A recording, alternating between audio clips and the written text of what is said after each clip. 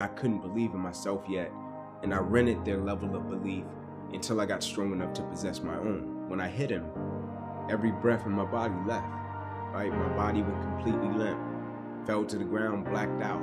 Exposure sparks inspiration, right? Exposure sparks motivation. The next time it gets tough, the next time you question your purpose, and it gets tough and challenging, just whisper to yourself, this too shall pass.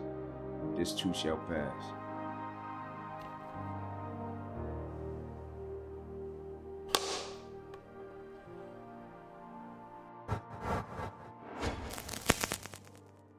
My name is Inky Johnson.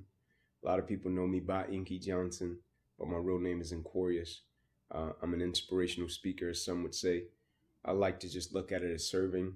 You know, at one point I was a collegiate football player at the University of Tennessee, and my career ended abruptly making a tackle, almost lost my life, ended up paralyzing my right arm and hand, and that's what led me to the journey that I'm on now. I was born in Atlanta, Georgia, east side of Atlanta to be specific, in a neighborhood by the name of Kirkwood. So born and bred right in the heart of Atlanta, Georgia. So Kirkwood, inner city, and at the time when I was growing up in Kirkwood, it was a pretty rough place. One of the roughest, but just like any other inner city, drugs, gangs, violence, you name it, we had it. They put a police precinct in our neighborhood, right? And literally put cops out on the street, on bikes, to start riding through the neighborhood to clean the neighborhood up. And they did, you know, they ended up cleaning the neighborhood up. But at the time when I was coming up, it was violence, you know, even in my household, you know, it was drugs, you know, all these things that were transpiring and happening. And that kind of shaped my mindset and the angle and the way that I live my life, even until this day. So I was born to a mother at 16 years old, a single mother, and she was working a double shift at Wendy's. And at the time, she took me back to 125 Warren. And so 125 Warren was a 2-bedroom home. You know, it's 14 of us living there in that house. And I slept on the floor, you know, with my cousins, with aunts, you know, there's a lot of us. And when I was in that household, you know, my uncles were going in and out of jail, prison, from doing different crimes. And so being there, it kind of affected me in a couple of different ways. You know, I got to see both sides of the spectrum. I got to see my mother get up and go to work, you know, even though she was a single mother, had a hard time raising a son. Then she later had my little sister, but she still got up and she went to work, and she did it the honest way. And I got to watch my uncles, you know, that I felt were good people at heart, but because of the situation and the circumstances, they felt as if they needed fast money. And so they went out and did certain crimes, from drug selling to drug dealing, all type of things, and it landed them in prison, in jail. Uncle's still in prison until this day. And so I got to see both sides of it, and the collateral damage and what it did to family and what it did to children. And so I got to make a choice at an early age because I got to see the dual mentality of both decisions and choices. You know, you come up in a 2-bedroom home with that many people, it was a lot of love, but at the same time, you feel as if that's life, right? Because my friends up the street, they were struggling the same way. They lived the same way. They slept on the floor the same way. They didn't have beds, right? And so when I started playing sports, the thing that sports did for me, I think the most important, it wasn't just opportunity. It gave me exposure. And so I remember the first time I went to my coach's house, and I was like, man, like, his kids got their own room. Like, they got their own beds, right? Like, they're living. They don't have to rush to the dinner table to try to make sure they rush to get the food because they don't have as many people in the house. Whereas with us, you got 14, 15 people at one time in the house. You got to rush to try to eat sometimes, right? And so when I got to experience a different side of life, I remember coming back and talking to my cousins, and I was like, it's a different life out there. And they were like, what do you mean? I was like, it's a different life. Like, it's people that don't live like this, right? Like, this is not normal. And they couldn't fathom it, right? Until we were with my coach one day, and I remember he bought me my first steak, right? And I came back home and I was like, man, coach bought me a steak. Man, I got a steak, right? And I was so hyped. But what it did for me was it made me realize that people didn't have to live like that if they didn't want to. It impacted me and it affected me. Never let a situation or circumstance define your life, no matter what it may be, right? Because you can always look at a situation and think, like me, for example. I was the first one in my family to go to college, right? In that house, my grandparents had 16 children, right? 3 of them graduated high school. 3. So the value of education was extremely low. And when I came along and I had this dream of going to the NFL, going to college, I could have looked at my situation and said, well, man, more than half of my family didn't even graduate high school. So it's far-fetched. It's not going to happen, right? People even told me when I got to high school. And a cop asked me once, he said, man, what's your dream? I said, I'm going to go Division I, I'm going to go to college, then I'm going to go to the league. And he's like, you'll probably go to cell block D1. And I was like, man, you're making a mistake. Like, I've never met you a day in my life. And he was like, your family went to this school. Your uncles went to this school. They got an uncle in jail, right? Got an uncle in prison, right? And I was like, yeah. He's like, apple don't fall too far from the tree, right? And what he was saying to me was, you'll probably repeat the same pattern that they repeated. You come from the same household, right? And I could have looked at it and made an excuse and said, I'm going to lower my standards to meet and accommodate my household, my experience, my situation, my circumstance. Or I can take my situation and my circumstance and raise my standard and say, I'm going to be an example and I'm going to triumph and I'm going to use my situation and my circumstance as my driving force and my fuel, right? And so never allowing a situation or a circumstance to define your life and understanding that you got something inside of you that's greater than that situation or that circumstance, but you have to constantly believe it. And not only believe it, you have to make decisions and choices every single day to put you a step forward toward what you believe your destiny is. So I attended Alonzo A. Krim High School. And so it's an Atlanta public school. It's over on the east side of town. It was in my neighborhood. And the name of the school was Krim High School, right? Alonzo A. Krim, just give a little history about it. He was one of the first African-American superintendents, right, in Atlanta. And so my school, even though the name of it was Krim High School, had a rich history, people in Atlanta knew it as Crime High, right? Because of the crime, violence. It was the same rep as the neighborhood, pretty much. People don't go to college out of there, right? That was the rep.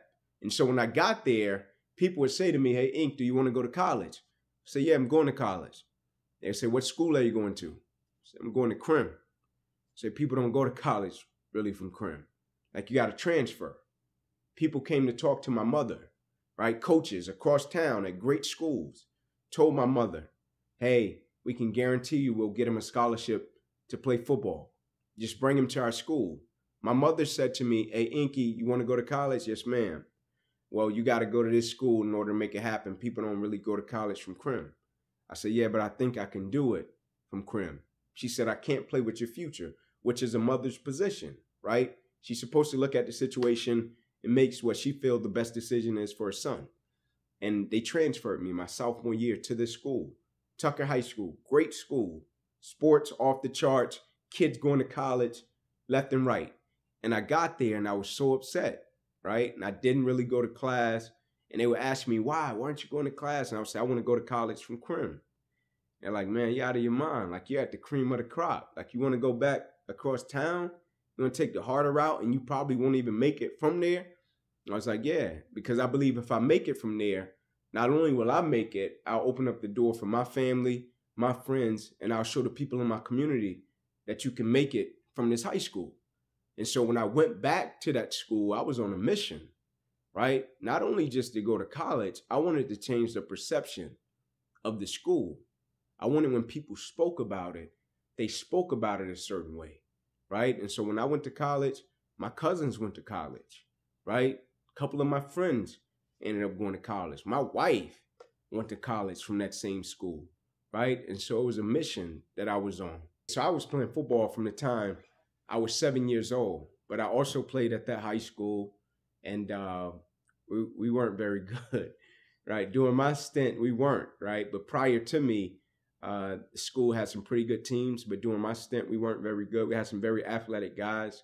I just don't think at that time football was the most important, right? Because you had guys with real life situations, right? You had guys, mothers that were dealing with things, whether it was drug addiction, whatever the case may be, guys' fathers that weren't in the household in prison, you know, guys' houses getting broken into. So it was real life issues. When we would come to the lunch table Whereas as most high schools, kids would come to the lunch table, they're talking about goals, dreams, aspirations. When we would come to the lunch table, we were talking about real life problems, right? We were talking about how such and such is going to eat, right? We were talking about how can he get some clothes on his back, right? What can we do for such and such? We was talking about our situation, and we were in high school. We were teenagers, right? Dealing with real life problems. And so football wasn't the most important thing, even though we played it. But to me, it was the most important thing because I felt like this could be the vehicle that I could help my family through. It was a vehicle of expression. And what I mean by that is I felt as if in my household, I had so much built up. I wouldn't say anger, but it was misplaced understanding, right? Because I'm coming from this household where I sleep on the floor, right? With roaches, with rats. I'm not ashamed to admit it, right? And I would go to school and I would compete. I would work. And so when I met a kid that I was competing against, the only thing I felt I had the advantage in my whole life was my work ethic. And I took pride in that, right? I was never the biggest, the fastest, the strongest, never had the most resources, but I had a work ethic. And so for me, when I got on the field, it was like I was free, right? I was free from my household, that 2-bedroom home with all the people. I was free from sleeping on the floor. Like this was the thing that my identity, and I could just be me. But also I could hit people, right? I could tackle people. I can inflict violence, not get in trouble for it. So it was a vehicle of expression that I felt as if I do this well, I can get my family in a better situation. If I do this well, I can get my mother off the double shift at Wendy's. If I do this well, I can get my own bed. If I do this well, I can get my grandmother a better living condition. If I do this well, maybe I can stop my uncles from selling drugs, right? And so for me, I viewed it that way, right? And I firmly believe perspective drives performance. And so my perspective about the game is different. And so therefore it drove my performance to be different. My situation was what it was at a very young age. And so my whole life, I wanted different for my family ever since I was a kid, right? And my coach took me across town to play ball. And when we'd be riding home, we'd be riding through these neighborhoods, right? And we would see people in their living condition, right? And he would be pointing out different houses and people and just telling me about life. He was teaching me and molding me, right? And he was showing me that, hey, man, like, you don't have to live like that. And when that would be happening, every time I would go back into my community, I was there in the situation, but I was very much cognizant that it was a better life out there if I made the right decisions and right choices. And so it was almost like you come up in this situation of opposition and adversity that you're in. And then every single day you get to go out and you get to see a different life and you get to be free for a few hours. Then they bring you back into the opposition and adversity. So it's almost like you're taking a test, then they pull you out of the situation, they take you somewhere, they show you the answers to the test, then they put you back in a situation and they make you take the test again. And you know the answers, but the opposition and the adversity and the current of it is so strong that for most people, they forget the answers. And for me, I wanted to be laser focused and keep the answers so I can make the right decisions and choices so I can pass what I felt at the time was the ultimate test. So me and my wife, we work with homeless downtown Atlanta. And in my neighborhood, we see homeless people all the time. Like we had kids that went to school with us that used to sleep in abandoned houses, that teachers adopted. Like my mentor was my 8th grade math teacher, basketball coach. Like him and his wife adopted 3 kids from Atlanta public school system, right? Because he felt they didn't have anywhere good to go after school. And so you could very much see, if you go on one side of town in Atlanta, you could see affluent. If you go on the other side of town, you could see people under bridges for whatever reason, right? And for me, when we do work with homeless now, it's a great teaching tool. Because even at the shelters, you would think when you go to a shelter, the first time we went, we had a group of people with us. And I just wanted to hear their thoughts, right? And most of the circle was like, oh man, people are irresponsible. They're probably doing drugs, right? Probably made some bad choices. And when we got in there and you start talking to people and you meet a mother that says she's there because domestic violence, right? And this is the only place that She can go, they can't post pictures on Facebook, and the guy can't find her. And she's there, and it's a transitional program. She's working. She has an exit date for her and her daughter. You meet a man there, right, that lost his whole family in a house fire, right? And he's trying to get back on his feet, right? And so it's different reasonings. And you got some there that are irresponsible and that may have done drugs, whatever the case may be, right? But I look at it through the lens of who am I to judge, right? If I've been put in a situation to help and to serve, I'm going to help as much as I can. I'm going to serve as much as I can because I feel like that's a part of who I am and that's my character. Because I've came from a situation to where I didn't know where my next meal was coming from. I came from a place to where I watched my mother scrape up change in dollars to get me a pair of cleats, right? To being in a situation to now I could buy my son, I could buy my daughter cleats, and it's not a problem, right? I can even buy their teammates some cleats and it's not a problem. But my perspective about it is different, and I got a level of compassion that a lot of people can't understand. Like I firmly believe in life, it's a lot of moments and it's a lot of people that change and impact your life, right? Like I don't believe it's just one moment and you say, this one moment just changed my life, even though that moment may have, but it's going to be another moment that's going to shape and change your life as well. Like my arm changed my life, my teacher changed my life. But to be more specific, when he met me in the 8th grade, the first day he told me my wife at the time, he said she's going to be your wife one day. Scared the mess out of me. Like, man, this guy has lost his mind, right? But I'll never forget, he drove up in my neighborhood and I was on the corner with one of my uncles. And my uncles at the time, they were drug dealers, right? And I wasn't selling drugs. I was just hanging out. You hung out in the neighborhood on the street. And he pulled up in his truck and he was just like, what are you doing out here? Like, I'm chilling. He's like, no, you didn't hear me. What are you doing out here? I was like, I'm hanging out. He's like, get in the truck. And I got in his truck. He said, point me to your house. I pointed him to my grandmother's house. We pulled up. I get out. And he says to me, Ink, you're better than that. And I was like, I hear you. I was like, but the same corner you just picked me up from, my uncle wear a 2X t-shirt. I said, morning when I come to your class, I'm going to be wearing a 2X t-shirt that he stood on the corner in and probably sold drugs in and did whatever all night. And I'm 135 pounds. So I hear you, right? But to me, those are just words, right? Basically saying to him, I'm coming from a real situation, right? So I hear you talking, but I'm coming from a real situation. And he was like, you think I'm playing? I'll be here in the morning to pick you up. And the next morning he picked me up and he said, here's the deal, man. He said, I'm going to pick you up. I'm going to play you in a game of one-on-one basketball every morning. And I'm going to make you recite a proverb until you graduate high school. And I was like, he's just talking. And every single morning he did it. He'd pick me up, take me to school. He would play me in a game of one-on-one basketball, make me recite a proverb. And this is the moment I knew it was for real. The principal came into the gymnasium. And in Atlanta and in, school systems, most of them worldwide, public schools, you got this thing between the church and the state, right? To where they don't want you to bring church religion into the school system, which I get and I understand. And the principal came into the gymnasium and said to him, I heard you've been given Inky proverbs, which proverbs out of the Bible. And he said, yes, sir, I have. He said, stop it or I have to fire you. And at the time, my teacher was 23 years old, right? We were his first class of students, fresh out of college. And he looked at the principal and he said, well, you're just going to have to fire me because his life is worth it, right? And I'll never forget in that moment saying, if he's willing to put the way that he provides for his family on the line for me, I got to give him everything I got, right? And I never wanted to let him down. So I would be in the park late when I was a kid and after football practice because my mother worked a double shift. And so I would stay there and I loved the game. And when she would pull up in the park, most of the kids would be going home and I would be sitting there on the bench. And she drove at the time. It was an old Buick Regal. And hubcaps off the car, seats torn up, car was all beat up. But we loved it. It was my mother's car.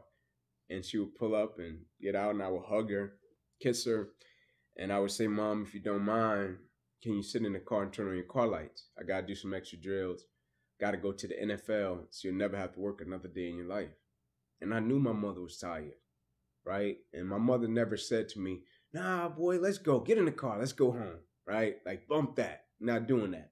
She would always go sit in that car, and she would turn on those car lights, and I'll be out on the field. I'll be running laps. I'll be doing agility drills. I'll be running sprints, chasing this dream to go to the NFL. And for me, that level of sacrifice was the thing that drove me and still drives me until this day, right? That's why when I competed, it wasn't just about a sport for me, right? Like I looked at competition, I looked at work ethic, I looked at dedication, I looked at commitment, I looked at sacrifice as this is life for me. This isn't about a sport.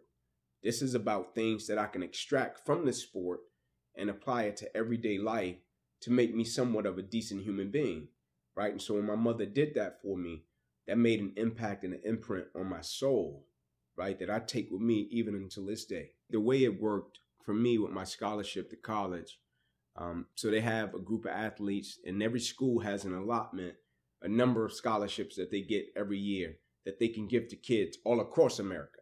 So Tennessee doesn't just have to recruit Tennessee. They can go to Georgia, California. They go to London if they want. They can go anywhere to give a kid a scholarship. So it's the best of the best that they feel fits their scheme, their needs. And so Tennessee came to see me my senior year, and I was a small guy. I was really fast, really tough, gritty kid from Atlanta. And they offered me a scholarship, right? And on the spot, I was like, man, I'm coming, I'm going. And for most kids, it's a system and a process to where you take the visits, you go, you see the university, you see what they have to offer, then you make your decision. And so they told me, we want you to come up on a visit. I was like, I don't need it, I'm coming. And they was like, yeah, but we want you to see the city. And so when I first came, I had a host. And so the job of a host is like, they recruit you, they make you love the place, they show you a great time, take you to parties. And my host asked, have you ever been to a sorority party? I was like, nah, I've never been. He's like, we're going tonight. Right? And I was like, okay, can you take me back to the Marriott? They had me a room at the Marriott Hotel. He's like, yeah, I'll take you up to get changed. And when we pull up, I just say to him, man, I'll catch you all tomorrow. And he was like, man, are you sick? And I was like, no. He's like, I told you, we got to go to the sorority party, man. It's fun, it gets wild. And I was just like, man, this is the first time I've ever had a room with a bed by myself. Right? And it's a king size bed, bro. Like, bump that party. I got my own bed. And he was like, you don't got a bed at home? And I was like, no. I was like, I don't got a bed. And he was like, really? I was like, yeah, I don't got a bed. Right? So I didn't go to the party. Next morning I got up, I met with my advisor. They said, what's your plan in college? I said, I want to graduate in 3 years and go to the NFL so I can help my family. And they said, well, looking at your testing, you didn't just knock it out. I said, yeah, but I really need to help my family. So freshman year, I ended up playing as a true freshman. Not a lot, but I played a lot of special teams, and I got in a little bit as a defensive back, right, which was my primary position. Coming into my sophomore year, I played a lot. I had a really good season. Things were going really well. I had great spring. I was doing well in the classroom. And coming into my junior season, I was as strong as I'd ever been, as fast as I'd ever been. And I was looking like an NFL prospect. So things were going extremely well. And so when you go to college in football, you have to play 3 years in order to declare for the NFL. Now, basketball, you have to go to college and just play 1 year. Then you could declare. And so that was going to be my 3rd year that I was about to play, complete, then I can declare for the NFL. And so at the beginning of my junior year, my coach came to me and basically said, hey, Ink, man, you're projected draft pick. Like, NFL teams scouting you, they love you. All you got to do is do what you've been doing and you'll get a shot. You'll be an automatic multimillionaire. You could take care of your family. And I was like, awesome, man. And so coming into my junior year, I'm thinking all I have to do is do what I've been doing. I just got to play football. That's easy, right? And I come out the first game we play against California Bears. I execute. I have a great game. We get the victory. And we're going into the second game against Air Force. Tough group, disciplined group. 4th quarter rolls around, 2 minutes left. And so usually in 2 minutes, the game is basically about to be over. And so we're thinking we make a couple of more stops. I'm thinking if I get the opportunity to hit a guy in the game, make him fumble, get ready for Florida the next week. And so the quarterback drops back, throws it to a guy. He catches it. and I go to make the tackle. That's supposed to end the game. And as soon as I hit him, right, something different happened that never happened to me before in my life, right? My body goes completely limp. I fall to the ground. I black out. I just had my anniversary not long ago, September 9th. But it's a special day for me, right? Reflective day. But that exact day, September 9th, 2006, it was a day that, I did everything the way I always did it, right? I prepared for the game the same way. I listened to the same music. My pregame routine and ritual was the same. And in that game, when I went to make that tackle, I went at it the way that I always went at a tackle. But for some strange reason, when I hit him, every breath in my body left, right? My body went completely limp, fell to the ground, blacked out, right? When I came to, my teammates were standing over me like, Ink, get up, let's rock. I was like, I can't, right? I can't move. There was a shock going through my body. I couldn't feel anything. But me thinking it's just a stinger, shoulder injury, nothing too serious, right? And when they get me over to the hospital and they run their test and then they bring me back into a room, and my mother had just left the room kissing, praying, kissed me on my head, praying and saying, Ink, you'll be fine, right? And when she walks out, the doctor runs in and says, guys, we got to rush this kid back to emergency surgery. He's about to die. And I remember thinking like, man, like what? Right? I'm saying to him, like, you can't use another word? Like, man, it's like use a synonym. Like, I'm thinking he's joking, right? And he's like, no, man, you ruptured your subclavian artery in your chest. You're bleeding internally. I got to rush you back, take the main vein out of your left leg, plug it into your chest in order to save your life. He said, I guarantee you, you won't be here in the morning.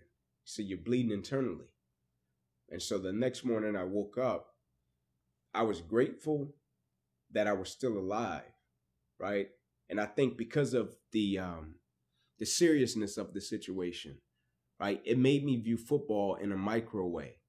In terms of, I love the game, right? It hurt that my career ended, right? It hurt it, right? But I was there. My life was spared. Like if they didn't catch that my artery had busted and I was bleeding internally, I could have went to sleep that night and the next morning, the title on the newspaper would have been different. It wouldn't have been Inky Johnson suffered possibly career-ending injury. It would have been Inky Johnson lost his life last night from a tackle made in the game. And so it made me view it differently, even though I had a long road of rehabilitation for my arm ahead of me. My grandmother used to say something to me all the time, and I think it's so true. And she would say to me, Inky, either somebody is in the midst of adversity or just came out of adversity, or it won't be long before they head into adversity. So you need to be prepared either way. And so we all go through adversity, opposition. I think that's the thing that makes us all in common as people, right? No matter if you're from London, Atlanta, Florida, California, New York, like we're all going to go through something at some point or phase in our life, right? And as cliche as it sounds, when the quote says, it's never about what happens to you, it's about how you respond to it. That's very true, right? But in the same sense, I think what's most important is when we go through something, what's the perspective that we have of it, right? Because for most people, when you go through something, the person's natural perspective is, okay, what did I lose, right? What happened to me? Like I took a loss, right? People never look at it and say, okay, man, tell me what did you gain, right? Even though I know it hurt, you didn't want to go through it, but look at it in a way to where you can say, what's the lesson in this, right? What would you say life is trying to teach you from dealing with this? And so when I went through it, my perspective was, okay, what can I extract from it to apply to other areas and aspects of my life that I feel can help other people? And I firmly believe the quicker you can shift your perspective from yourself to others when you're in the midst of adversity, the quicker you'll get through it, right? Martin Luther King has a quote that says, life's most persistent and urgent question is, what are you doing to help other people? Now, I'm not telling you to not acknowledge your pain. I'm not saying that. I'm not telling you not to say, man, I'm going through this and it's hard. I'm not saying that. I'm saying when you go through it, look at it, step back from the picture and say, okay, I'm dealing with this. 9 out of 10 times, there's somebody else that's either dealt with it or they're going to deal with something similar to this. And if I deal with it in the right way, I can use it to add value to lives of other people. the funny thing was I had never heard of the injury that I suffered. Never heard of it. When I went through it, I met probably 10 guys years after that have been going through it, that I could talk to at different stages and phases in the process and say, hey man, Ink, how did you deal with this? How did you deal with this? When they told you this, how did you accept that? Right? How did you process that? And I was like, bingo, this is how I got through it. This is how I dealt with it. Right? But I had to shift my perspective from why me to why not me. I think we help people in different ways. Right? It's almost like leadership. Right? You find some leaders that are vocal, right? That can talk. You find other leaders that lead by example. They're not big talkers, right? They're just the guys you watch. They're going to do their thing, and you can point to them and say, hey man, you see the way that guy works and does his thing, follow him. And I think the same for opposition and adversity. You find some people, they can work their way through it, and then they can speak about it and tell people. You got others that deal with it, and they can work their way through it, and you almost have to pry it out of them. And so it's like, for me with speaking, I never wanted to speak. Never had any interest in it, right? Never said, man, I want to go across the country, share my story. I wasn't interested. I wanted to coach. When that fell through, I wanted to work at a rec center in my neighborhood, create leadership curriculums for the kids, and just give back to them. And one day I was talking with my buddy, and he just made me realize, like, what you went through just wasn't for you, right? Basically, like I was being selfish about my situation and my experience, right? He was like, you're going through it, you got through it, you're dealing with it, but that's not just for you. Like when we go through a situation and circumstance, it's easy to step back and think, man, I just went through this and it's just my experience. I firmly believe when we go through things, it's for us to deal with it, get over it, and reach back over the hill to help another person. And a lot of times, like you said, when you're trying to work through it, you think, man, how can I help somebody? And I'm trying to get through it myself, right? And that's a great perspective, right? But when you get through it, right, maybe you can't help them when you're in the midst of it because you're processing it. But when you get over the hill, I think it's important and I think it's vital that you reach back over the hill and help somebody that may be going through a similar situation, and you can share your values and principles with them, because that experience that we go through and we deal with is not just for us. So, a lot of athletes, and, I don't want to speak for all, but a lot of athletes are extremely driven, right? They're self-starters, right? Like the guys that I was with at the University of Tennessee, they were all incredible, man, in their own way, because you had the best of the best. You had high performers from everywhere. And so it's like you come from high school and you're the man at this high school, right? And you come from this high school and you're great. And then another guy comes from his high school and he's great. Then they put you all in this pot. And it's like all these great athletes from this great high school or wherever it was, their great city, and you put them together and you say, all right, let's compete. You got the best of the best. And you got some guys that shy away from competition. They're like, I was the man in high school. I shouldn't have to compete, right? You know what I bring to the table. You got other guys that say, I want to compete against the best. I want to go against the best every single day. Not that I'm trying to say I'm the best. I want to go against the best because I know it's going to sharpen me up and make me a better person. And so for the most part, athletes struggle with, I feel, identity, right? Because you're coming up your whole life and you've been told, man, you're great. Like you're awesome. You're being given things, right? Because of your athletic ability, because of your skill set. And then you get to a point, if you don't make it to the NFL, or even if you make it to the NBA, Major League Baseball, even if you make it, at a certain point, it's going to end and stop, right? And people are going to say, you're a great player, right? But the perks are going to stop. They're not going to bow down to you anymore. And a lot of guys, the thing that breaks them is the transition. When you got to go from sports to life. And now your identity and what you did in sports is cool, but it's not so much important anymore, right? When you get a job in corporate, they expect you to produce and not talk about your stats all day, right? When you get married to your wife, like you got to learn obedience and compromising as well, right? But when you're coming from this athletic background, you're used to everybody just praising you and telling you how great you are. And so it's struggling with that identity, but also being extremely talented, being extremely gifted, But when you get out of this setting of where people praise you, can you take the things you learned that made you great in that sport and apply them to other areas and aspects of your life to make you just as great as a person? Empty the bucket, man, was this thing that I created just about emptying everything, right? Like everything you got, not living on reserve, right? And I'll tell you where it came from. So when I was a freshman, I had a roommate, right? Extremely talented. He's my guy until this day. Like, we're super cool. That's my brother, right? But when we first got our financial aid checks, and I got like 2,500, and he got something, I think, close to 4,000, right? We came from similar places, similar backgrounds, similar family experience. And I was like, I'm going to the bank.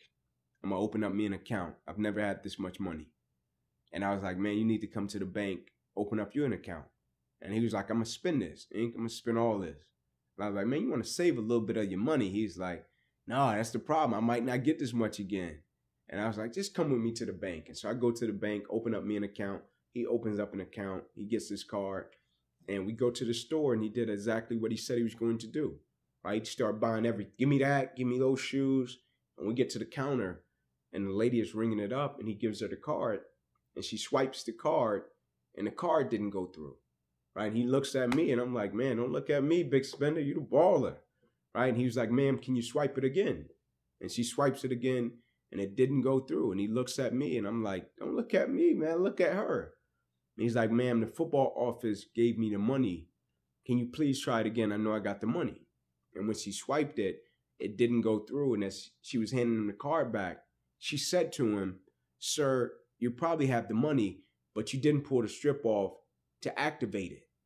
She was like, you never activated the card, right? And I was like, for most people, man, you could be great, but you haven't even pulled the strip off to activate it, right? Like, you can be great, but you're living on reserve, right? You didn't empty the bucket, right? You didn't give everything you had to every aspect of your life. Like, for most people, they're great professionally, but they end up becoming a public success, and behind closed doors, they're a private failure. Not because they don't have the talent or the skill set, they don't have the character, right? That they can apply it and be consistent in every aspect of their life and empty out everything they got to everything, right? Now, one would say, okay, well, when do you tone it back, right? You find pockets to turn it back, right? Of course, you don't just give everything you got all the time, right? You get to a point to where you learn to be efficient and effective in every aspect of your life. And for most people, it's not a problem with skill set. It's a problem with character. And empty the bucket is having the right character to be consistent and empty out everything you got in every aspect of your life. I think, man, it's funny. I think the true measure of wealth is happiness, right? Like, I really do. And that's not saying that I'm against money. I'm not against that at all, because you gotta work hard, make your money to take care of your family and be able to bless people. But I think it's a lot of people with so-called wealth, and they don't have joy and they don't have happiness, right? And I feel like joy, happiness, and peace is the most important things we can possess, right? And for most people, their material possessions, they feel are the most important. For me, when you got joy, when you got peace, when you got happiness, I think that's true wealth, because you can't put a price on that. Like, for me, people can't understand. A guy asked me just yesterday, what do you think about stem cell? Why don't you go over to London or one of these places somewhere and try to get stem cell for your arm? And I was like, I got peace. And he's like, what does that mean? I was like, I'm good with my situation, right? Like, I'm wealthy because of that. I got something that you can't put a price on, right? You can't price out my joy. You can't price out my happiness. You can't price out my peace. Now, if I measure wealth by money, money is a number. Numbers never end, right? So you never catch it. Numbers never stop. If your happiness is predicated upon a number, if you're being wealthy is predicated upon a number, you'll get it. Then it's like, okay, I got to set it a little bit higher.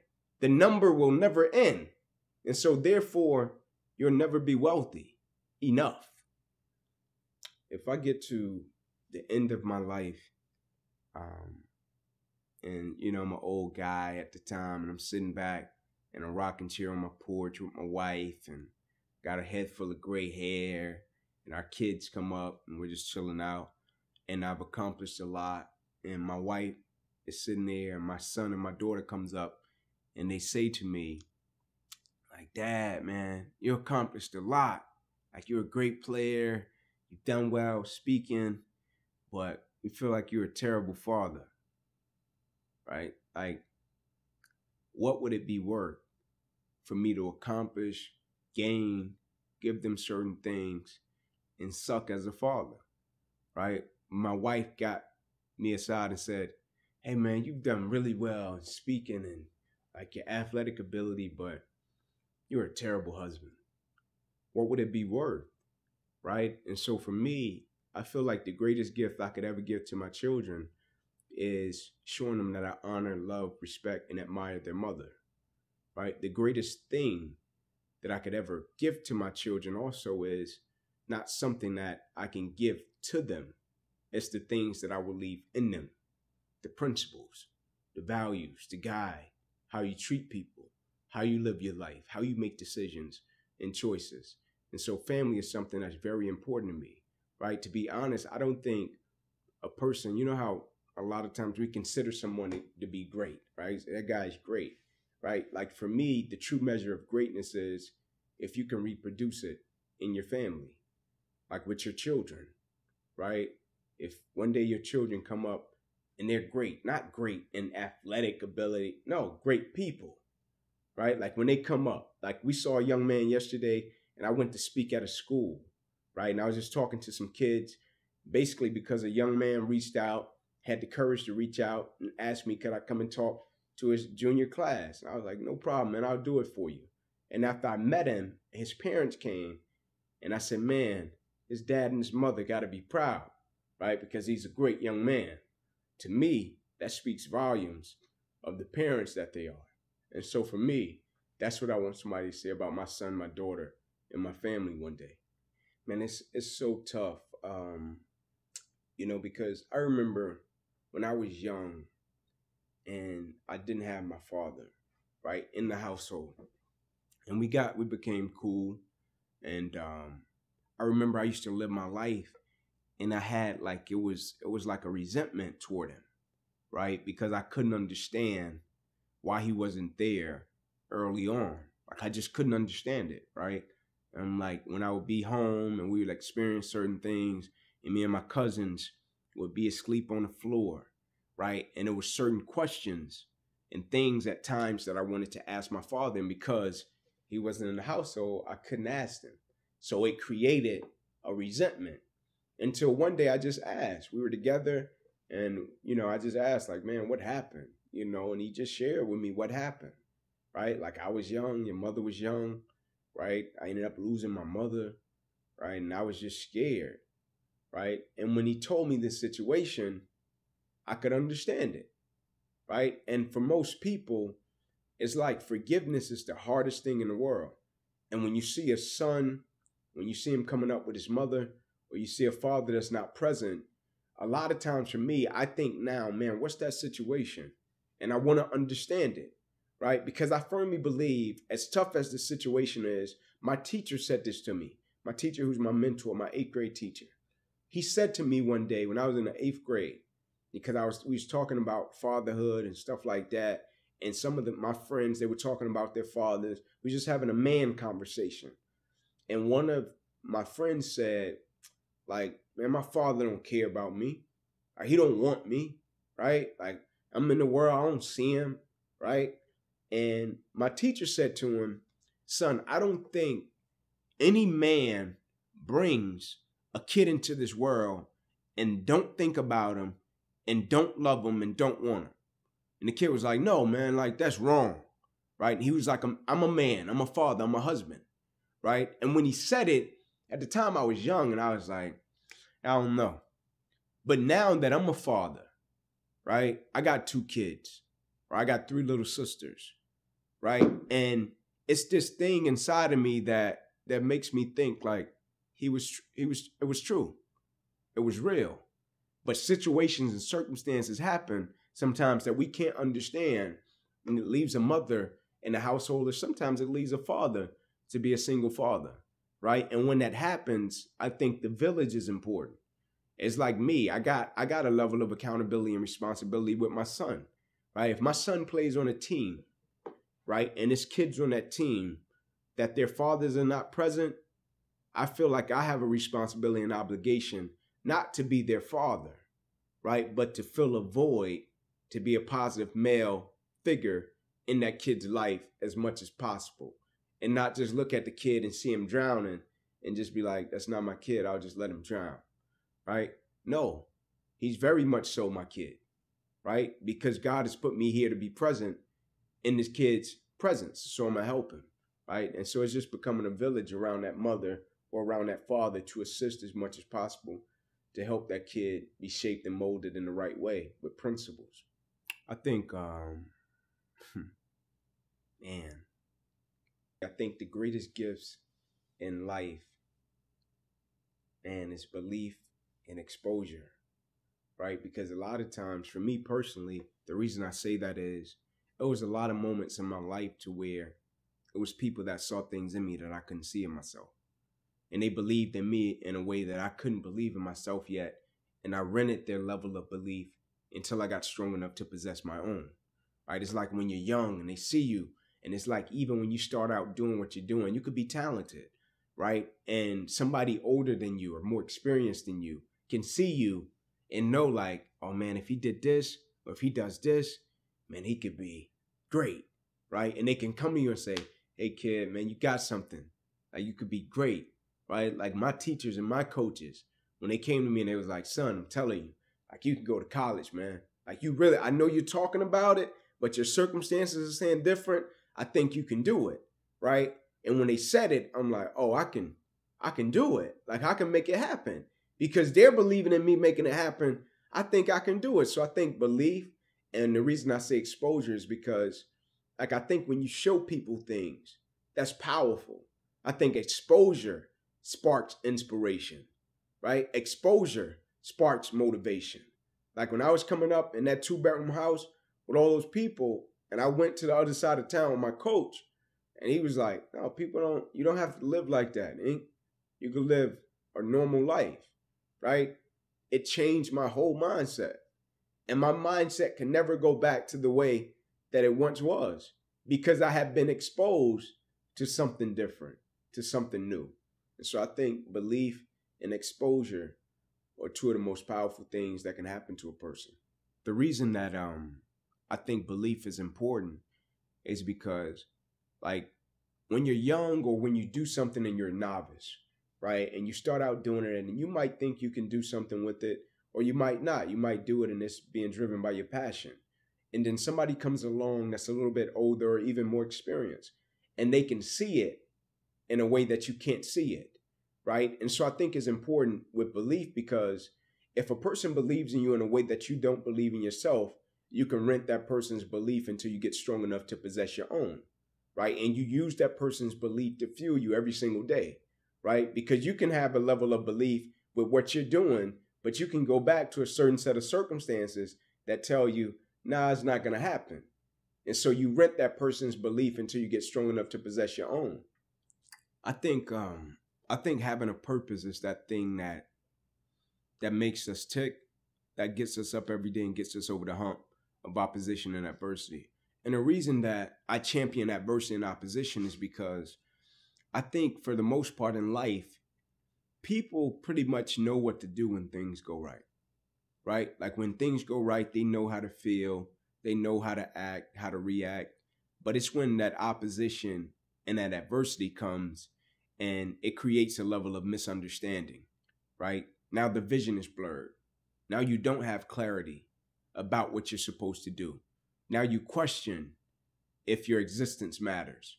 And I think when you have a purpose, it's powerful because in the midst of the opposition, it makes you realize that you've been put here for a certain reason. And so once I tapped into my purpose of once I thought it was football, right? But when I started speaking, I'll never forget the day I got the exact same feeling backstage that I used to get before I ran out on the field to play football. And that's when I knew, like, this is my purpose.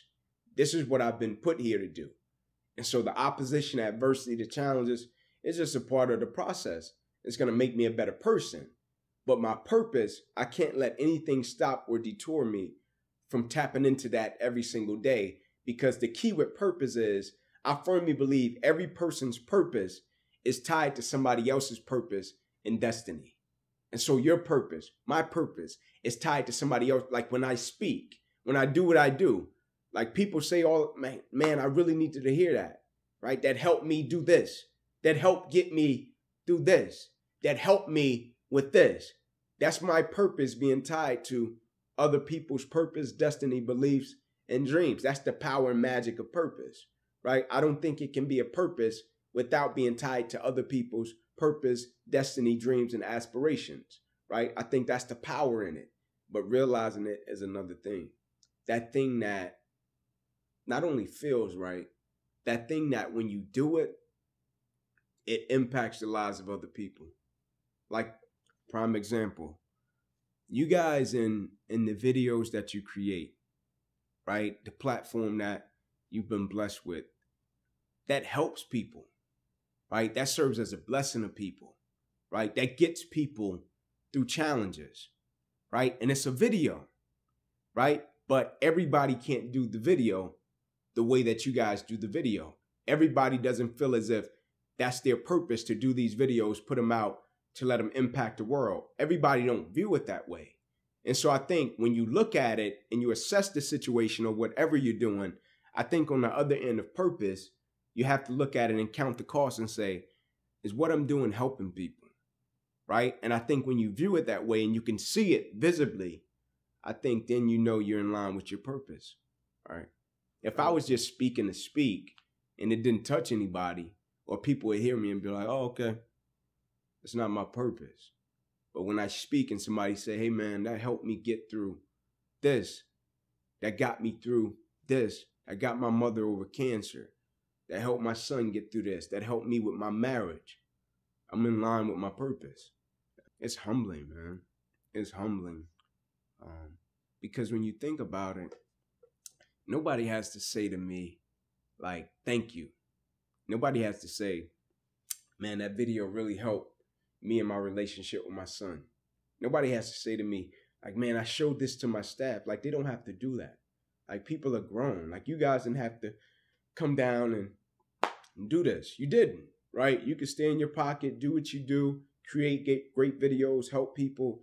You never had to say, hey, Ink, man, we want to do this, put out a project, be pretty cool. You don't have to do that. And so for me, it's being aware that what I'm doing is a lot greater than me. It's bigger than me. You remove the ego from it. You remove the I from it. You remove the desire from it, right? And then you're left with your purpose and what you feel you've been put here to do. And so when people say, hey, man, I really appreciate what you do, if you feel as if that's your purpose and your reason for living and why you do what you do, I think you're accepted in a different way, right? And so for me, I like to call it just destiny moments, right? When I bump into somebody in the airport and they say, hey, man, I really need to talk to you about what you said, when I'm like, thank you, right? I bump into somebody out in the street, man, I really need to, I'm like, man, thank you, right? Because I realize what I do is bigger than me, right? If I was just an ego-driven, that thought, oh man, what I do, I'm just bad, right? You don't appreciate what people say. You don't value it. You don't respect it. You just look at things in terms of superficial, materialistic, and how it makes you feel, right? But I think when it's your purpose, you think about how does it make other people feel? I wouldn't change a thing, right? And the reason that I wouldn't change it, a lot of times I think people think that the reason I say I wouldn't change it, it has just something to do with me, right? And it does to a certain extent because my perspective changed, right? The man that I now am, I think is as a result of my injury and the things that I've been through, right? The whole process of it, right? From rehabilitation to accepting the injury to learning how to do things with my left hand, the whole process of it. But the reason I wouldn't change it is the impact that I saw it have in the lives of people that I love, that I respect, and people all over the world, right? Like that lets me know that this was a part of my destiny. This was divine appointment, right? Because I saw people around me visibly change, right? Because I was able to remove myself from the situation and not just sit there and be like, why did this have to happen to me? Why me? Not that anything is wrong with that, right? If a person has to question it, question it. Do what you got to do, man, to get you through your process. But in terms of me dealing with it, right? When I was able to remove myself from the situation, step back and started to view how what I was going through affected other people for the better, right? Their lives improved as a result of it. And so if I go back and say, I'll change it, I would have to be thinking only about me and my selfish ambition of making it to the NFL. And the reason that I wouldn't change it is because of not only the impact that this had on my life, the reason I wouldn't change it is because of the impact that it had on people's lives that were interconnected to me, both directly and indirectly. I just want to be a great person, man. Like I want to, when the clock stops on my life, when it's all said and done, like I was telling my kids, like the best thing that I could ever give to them, right? Just as a father, as the leader of my household, the best thing that I could ever give to them is a good name, right? That's the most valuable thing that I could give to my family, right? Is a good name, right? That people know we do things the right way, we treat people the right way, and situations and circumstances and people don't affect or don't alter that, right? When it's all said and done, when people speak about me, they don't have to lie on my behalf, right? They don't have to say, oh, he's a good person, but in their heart, they don't believe that to be true, right? Not saying that everybody is going to like me. Everybody doesn't like everybody. Like it just doesn't happen that way. But for those that know me and my character, right, when it's all said and done, will I have said more than I've done? Because for most people, it's a lot of talk, right? But I want to do more, right? I want to be a great person. I want to make my impact on the world, right? I want to go down in the Character Hall of Fame, right? The character, like that was a man of supreme character. You judge the character of a person not by where they stand in times of comfort and convenience. You judge the character of a person by where they stand in times of challenge and controversy. Man, biggest inspiration. My mother. Yeah, my mother and my grandmother. Yeah, I have to put them two together. Yeah. My boy, The Rock, man. The Rock is my guy, right? The Rock shows me a lot of love. Man, he supports my message. He's posted my messages before.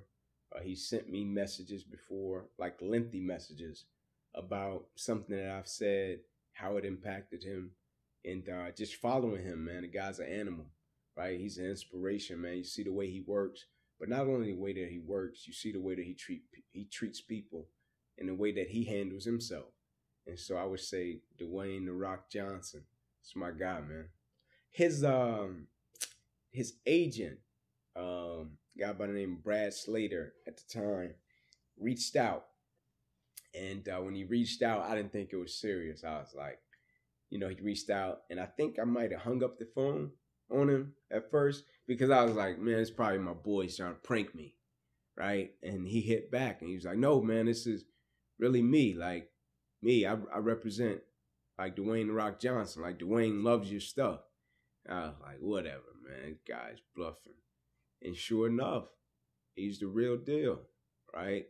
And The Rock reached out, and it was all she wrote from there, man. But that was a big day, for me. And then that same day, he posted something, and that's when I knew, like, oh, it's real deal. And everybody's reaching out, like, you saw The Rock post your stuff, and I was like, that's crazy. But ever since then, it's been consistent, man, and we reach out back and forth, and he's awesome, man. My first paid speaking engagement, the check at the time was $2,500, and I spoke for like a high school graduation.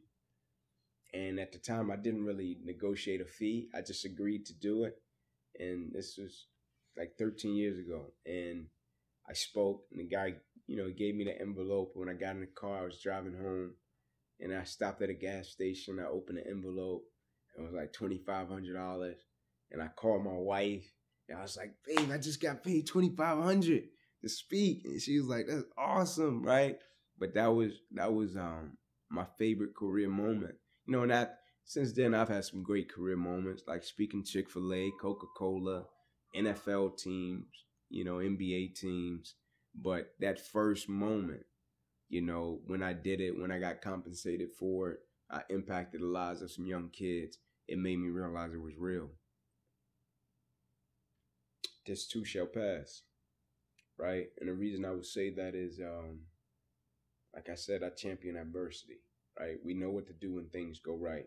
But the next time it gets tough, the next time you question your purpose, the next time you question your existence, your mission, if you're supposed to be doing what you're doing, and it gets tough and challenging, just whisper to your soul, this too shall pass.